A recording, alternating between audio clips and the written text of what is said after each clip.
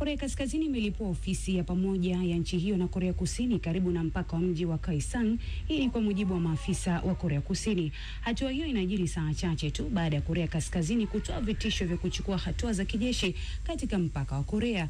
Ofisi ambayo ilifunguliwa mwaka 2018 na imekuwa kiunganishi cha kusaidia mawasiliano kati ya nchi hizo mbili. Hata hivyo, katika kipindi cha wiki za hivi karibuni, wasiwasi kati ya Korea Kaskazini na Korea Kusini umezidi kuongezeka kutokana na makundi ya raia wa Korea Kaskazini yaliyotorokea kusini ambayo yamekuwa yakituma ujumbe wa propaganda. Korea Kaskazini imesema inaliweka jeshi lake kwenye hali ya kivita siku moja baada ya kuiripua ofisi ya pamoja kati yake na Korea Kusini, ikiutuhumu upande wa kusini kuruhusu wanaharakati kurusha maputo yenye ujumbe wa uchokozi kuelekea kaskazini. Korea Kusini imelaani vikali kitendo hicho na kuahidi kujibu ikiwa Pyongyang itaendesha uchokozi.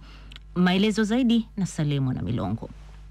Ofisi hiyo iliyofunguliwa Septemba mwaka 2018 kama sehemu ya makubaliano kati ya kiongozi wa Kaskazini Kim Jong-un na Rais Moon Jae-in wa Korea Kusini ilikuwa kwenye mji wa Kaesong ulio mpakani upande wa kaskazini. Mkuu wa jeshi ya Korea Kaskazini amesema wanaandaa mkakati wa kuingia maeneo ambayo yaligeuzwa kuwa yasiyo ya shughuli za kijeshi mwaka 2018, akitishia kuyageuza magofu. Jengo hilo la ghorofa 4 lilikuwa linatumiwa na kampuni kadhaa za Korea ya Kusini ambazo zimeajiri wafanyakazi kutoka kaskazini. Kwenye kikao cha dharura, Baraza la Usalama la Korea ya Kusini lilitangaza kwamba litajibu vikali ikiwa Korea ya Kaskazini itaendelea kuchukua hatua za uchokozi. Kim Yung-gwen, naibu mkuu wa Baraza la Kitaifa la Usalama nchini Korea ya Kusini: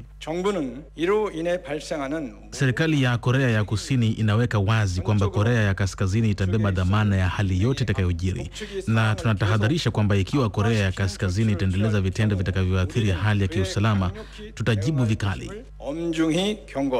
Baadhi ya wataalamu wanashuku kwamba Korea ya Kaskazini inatafuta kuweko na mzozo baina ya nchi mbili hizi ili kuipumbaza jumuiya ya kimataifa kufuatia kusuasua kwa mazungumzo kuhusu silaha za nyuklia.